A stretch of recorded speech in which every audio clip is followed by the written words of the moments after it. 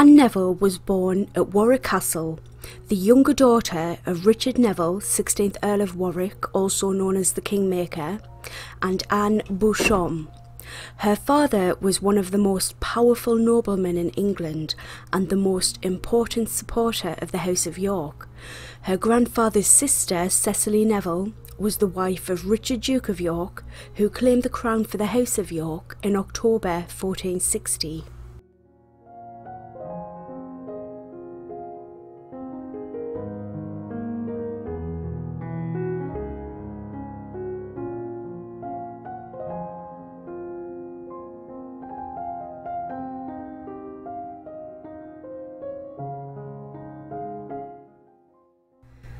Anne became Princess of Wales as the wife of Edward of Westminster, and then Queen of England as the wife of King Richard III.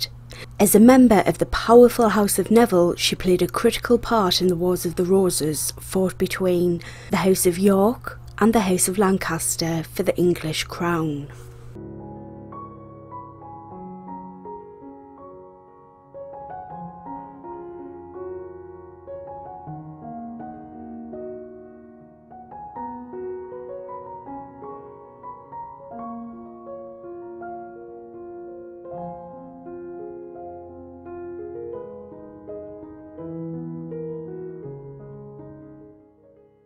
Anne became Queen of England when her husband Richard III ascended the throne in June 1483, following the declaration that his brother King Edward IV's children by Elizabeth Woodville were illegitimate.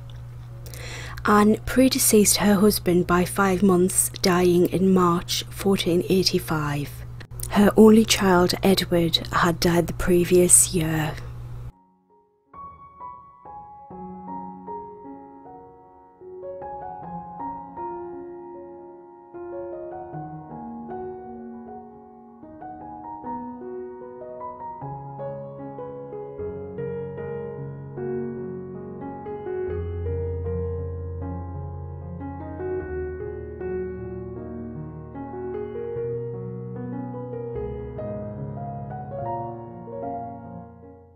Samuel Whitbread was an English brewer and a Member of Parliament. In 1742 he established a brewery that in 1799 became Whitbread & Co.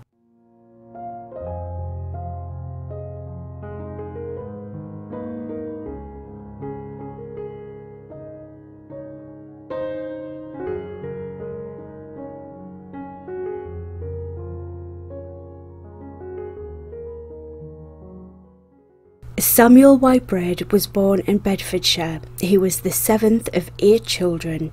He left for London to find his fortune aged 14. He became an apprentice to a London brewer. He became very rich and bought Elstone Manor and other substantial property. When he died on the 11th of June 1796, he was worth over £1 million. Today that's the equivalent of around £96 million.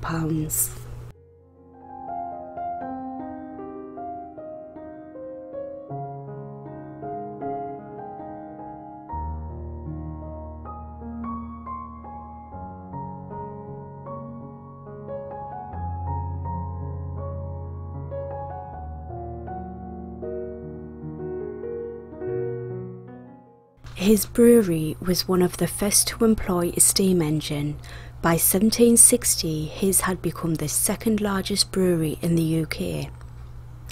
In May 1787, the brewery was visited by King George III and Queen Charlotte. He married firstly Harriet Hayton. They had 2 daughters, Emma Marie Elizabeth and Harriet. He married secondly Lady Mary Cornwallis. They had 1 daughter, Mary. He died in his sleep on the 11th of June 1796.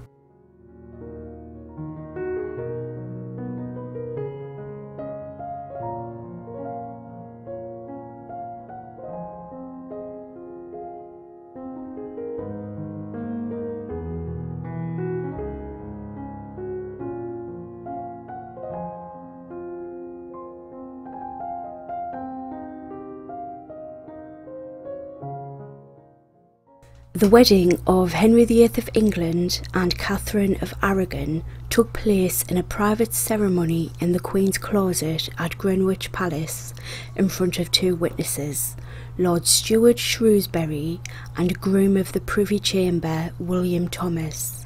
Henry was aged 17 and Catherine was 23.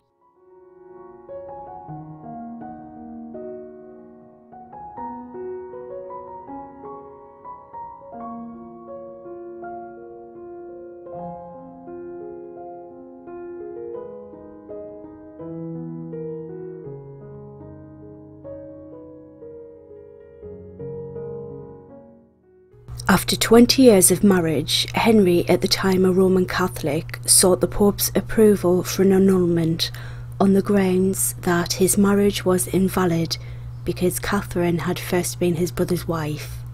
He used a passage from the Old Testament to justify his stance. If a man shall take his brother's wife, it is an impurity. He hath uncovered his brother's nakedness. They shall be childless.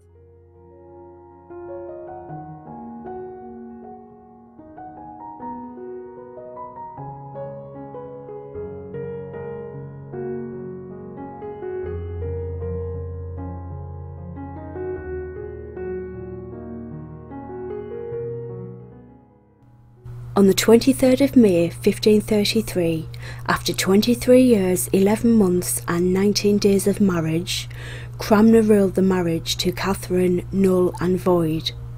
On the 20th of May 1533, he pronounced the king legally married to Anne Boleyn. This led to the break from the Roman Catholic Church and the establishment of the Church of England. Catherine died at Kimbolton Castle on the 7th of January 1536, followed 4 months later by Henry's second wife, Anne Boleyn.